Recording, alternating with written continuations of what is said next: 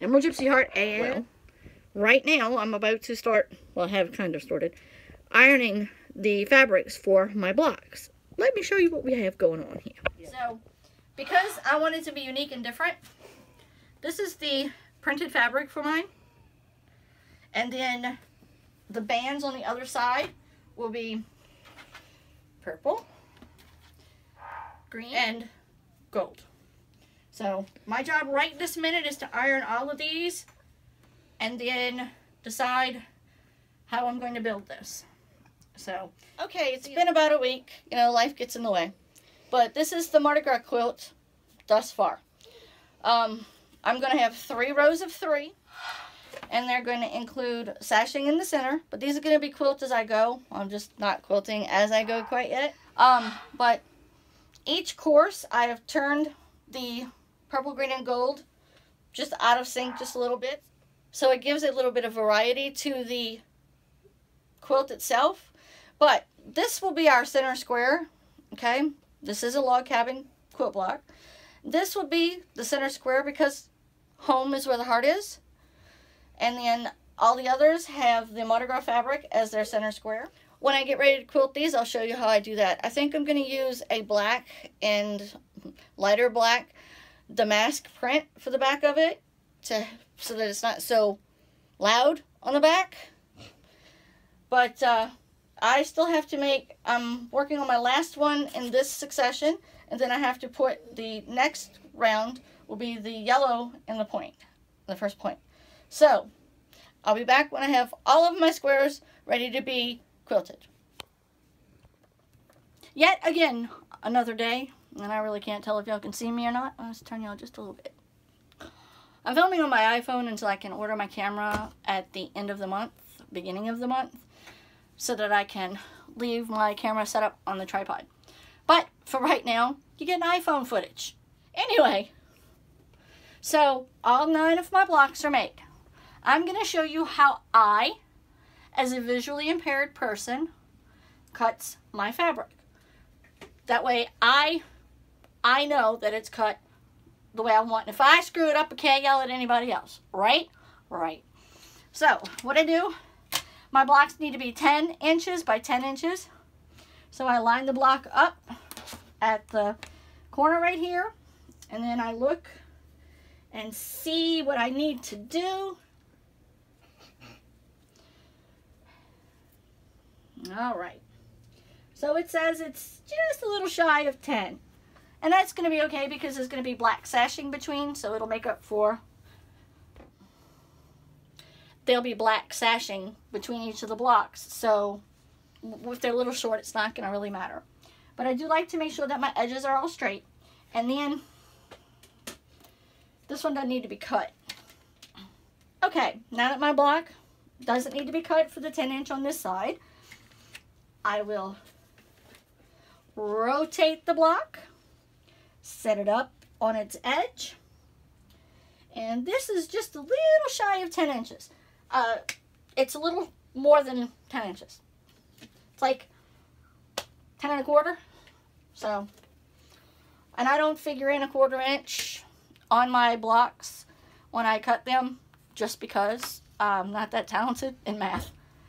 So, let's get this on the table. And this is what I have to do. I have to line up the ruler on the bottom. And I have to make sure that it is straight up here on the top. And then in order for me to cut, I use a rotary cutter, obviously. So now that it's all lined up, I usually start like in the center, and I know you're not supposed to, and I drag my blade along its edge, and then I cut it all the way. Let's get that one out of the way. And I just take it away.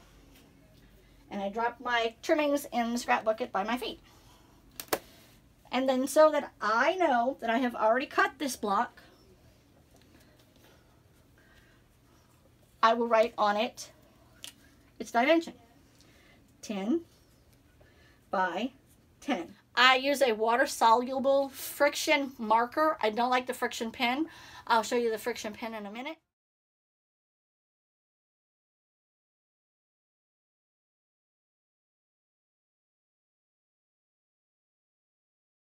but I mark them so that I don't mix up who has been cut and who hasn't. So let's do the next one. I have a 12 by 12 cut piece of, okay, so we're going to start. I'm going to line up, not that edge because it's not straight, because I nipped it by accident. Okay, that's lined up. And this block is actually 11.5 wide. So what I'm going to do is I'm going to cut back to 10.5 and then flip the block around and cut the other side to try to make it symmetrical in appearance. So again, I lay my... Okay, now that they're all cut, can you see me? There we go. Now that I've got them all cut to the right length. I've already sewed on one piece of sashing. I'm going to sew on the other piece of sashing. But to make sure I have them laid the correct way, I open it to make sure. So yes, that is laid the correct way. So I'll go in with a 1/4 inch seam allowance along this black piece of sashing. And that's how I'll string them across, going this way. When I do them, the outer ones will be connected all at once. So, all right. So now we go and I have set the sash between each of the blocks, and now I'm tying in the bottom row with the next row. So what I do is I pin my sashing right sides together, and I'll take this to the machine and I'll stitch along here. I will press my seam and set it and then open it, and then I'll come in and join the last bit, and that will finish the top for today. So once all the pieces are together, today I will show it to you.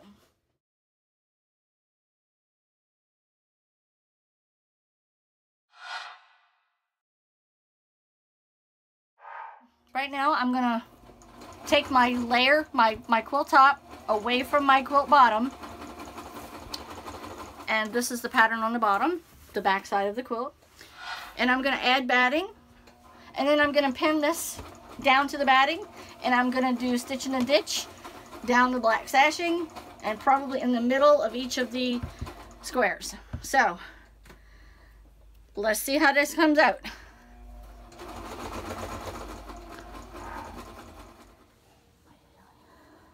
Okay, so I don't know what you guys can see and what you can't see.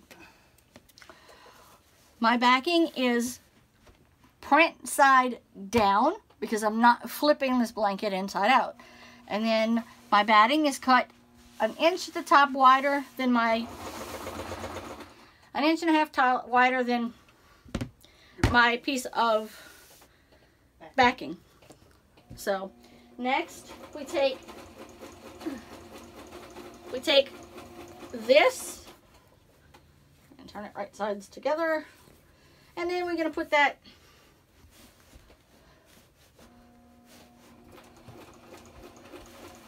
right there. And you want to make sure that all your layers are smooth. No wrinkles, no lumps. And I'll show you what batting I'm using in a minute.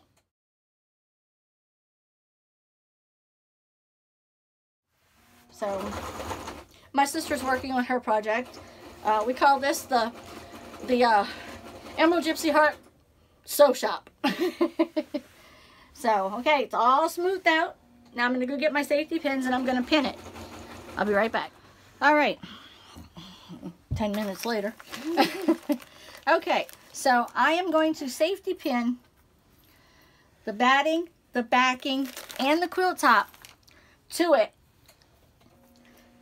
I'm going to safety pin them together, starting in the center as best I can because my table is kind of cluttered at the moment. So we're going to reach underneath the fabric.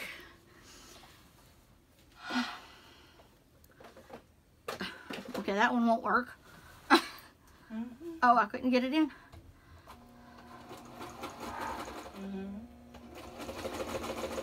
Okay, now that my center is pinned, I can go in and pin all of the centers of the rest of the blocks, making sure that they're as flat as can be. You don't want any lumps, bumps, or, you know, things like that. So So when I'm done pinning, I'll be right back.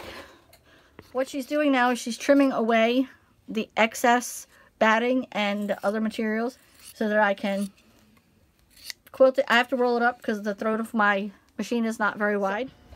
Okay, so now that it's been sized down a little bit, in order to get it through the throat of my machine, I have to roll it up and work one row at a time. And give me a minute and I'll show you how to do that. Okay, what I've done is I've taken the quilt, and this is the back of it, and everything is pinned in place, so I just roll it up and shove it through the throat of my machine and begin to quilt. So as soon as I get that set up in my machine, I will have my camera person set up the tripod for me. Okay, now that we've got it kind of in the machine, so we take this and we move it across the project as best we can, and pray that the needle doesn't come unthreaded. Because my assistant, my lovely assistant, will have to rethread my machine. Because, again, I can't see to do it. So basically what I'm doing is I'm just rolling up the quilt, and I'm headed for the center square over here. Sorry. No worries. I wouldn't say anything.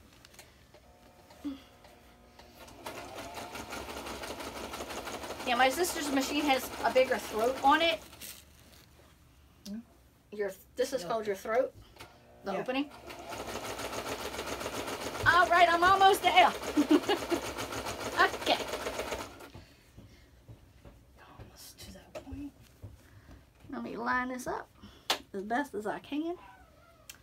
And then we're gonna go like this. I'm in the heart of the quilt. And I'm using a walking foot. It's about the only foot I use. Just because it's easier for me. Okay, so now I'm in the center, dead smack dab in the center of the quilt, and I'm going to work through the heart of the quilt, and then I'll get back to you.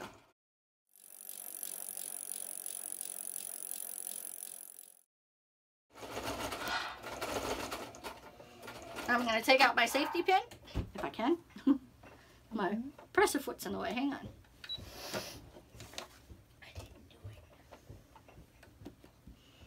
All right.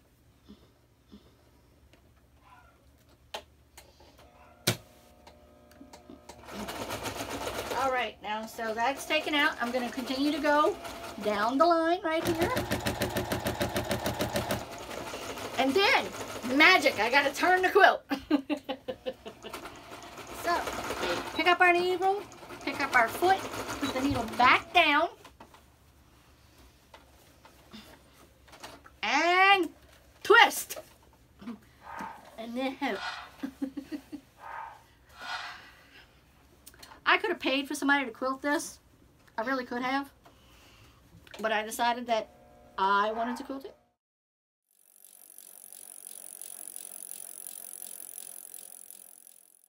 Yeah, we had some technical difficulties.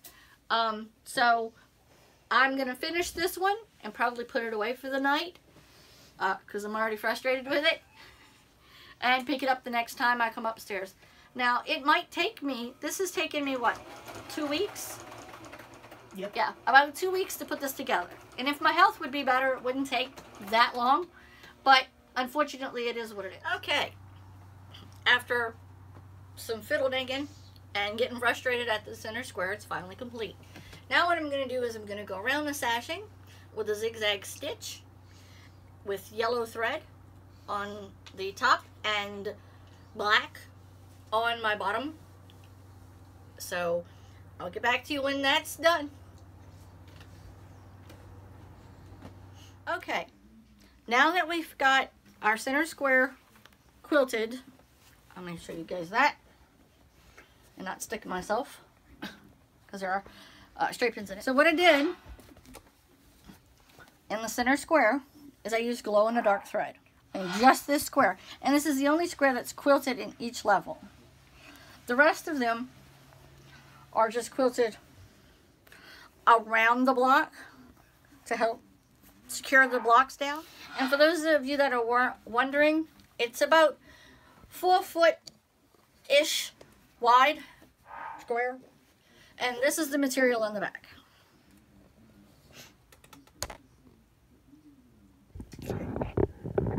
the material for the back. So, next step is binding. And that shouldn't take very long. And what I'm going to do is I'm going to take what's left of my strip sets of my material, and I'm going to make the border out of it. One will be Mardi Gras, one will be purple, one will be green, one will be gold. So, tune in for the next segment.